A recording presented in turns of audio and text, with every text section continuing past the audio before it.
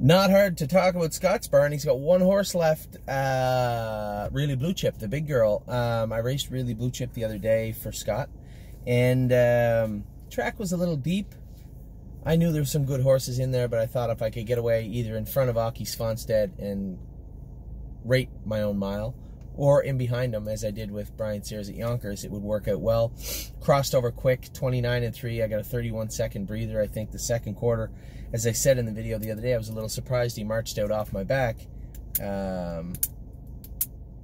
Must have known something I didn't, because he got halfway up alongside, and I looked over my shoulder, I said, if she can try to have him 59, I'm going to put him away, and they're not going to catch me. I called on her, and she fizzled out a little bit in the last turn, was fifth, beat a half a length for third, raced as good as she could, but was weak.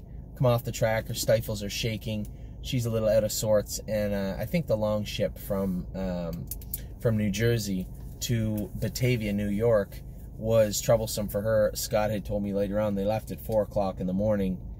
Probably not the best course of action, but I mean, that's hindsight. Overall, she's had a good year. That puts her right up on top of that 30,000 mark for the year, and she's got a ton of stakes left.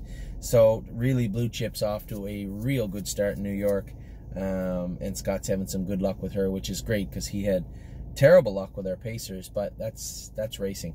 So Really Blue Chip is in to go this coming Thursday at Vernon Downs.